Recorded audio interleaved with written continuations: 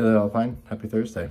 Starting off with a 30-second banded lat stretch each side. Open those lats up, especially since all the work we've done this week. 10 total alternating bird dogs with cone on lower back. This is to make sure that we don't go into too much extension of our lower back while we're trying to do this, because we just want mid-lat engagement. So anti-extension.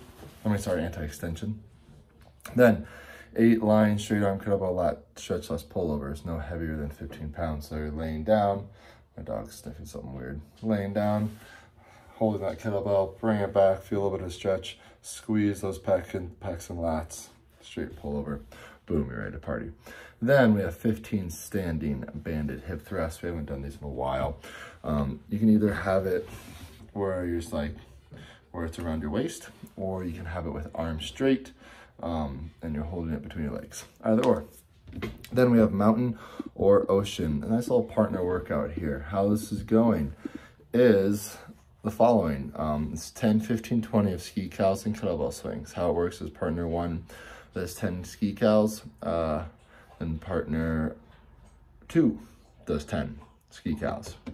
Followed by 10 kettlebell swings. Partner 2 does 10 kettlebell swings. So we have 15 partner 1, 50 partner 1, and 15 partner 1 kettlebell swings, 50 partner 2 kettlebell swings, so on and so forth. Then we go right into a 20, 15, 10. Now it's descending of row cows and synchro wall ball toss sit-ups. So how this works is partner 1 does 20 cows in the rower, then partner 2 does 20 cows in the rower, and then you guys both are going to lay down and each have your own wall ball, and you're going to do 20 synchro of those wall ball toss sit-ups, meaning actually not tossing them so much because it's not to each other, you have your own, but they're wall ball sit-ups. So ball touches the ground behind your head, ball touches your feet at the same time. You need to touch the ground and the feet at the same time to make it synchro. All right, once you guys are done with that, the 20, partner 1 goes back on to the rower for the 15 cows, and then partner 2 does it after they're done. Reset your monitors every single time, friends. Thank you.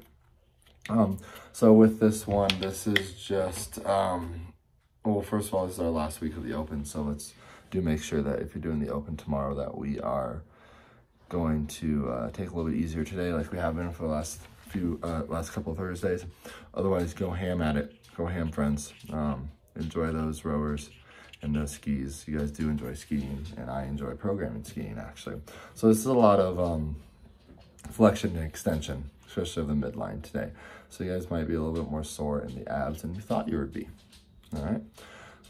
Otherwise, it's going to be a quick workout. This is basically hidden interval work of sprint, stop, sprint, stop, sprint, stop. So that's what I want it to feel like, especially on those machines. We are sprinting a lot. You'll also note that I did not give a prescribed weight for our swings and our wall balls. That's fine. And the reason for that is we want it to be a weight that you can do everything unbroken. And kettlebell swings, they can be light if you don't have Friday night lights the next night or doing the open workout. Otherwise, make it heavy and see if you can do 20 unbroken reps at 70 pounds. All right? That's what we got, friends. Love you.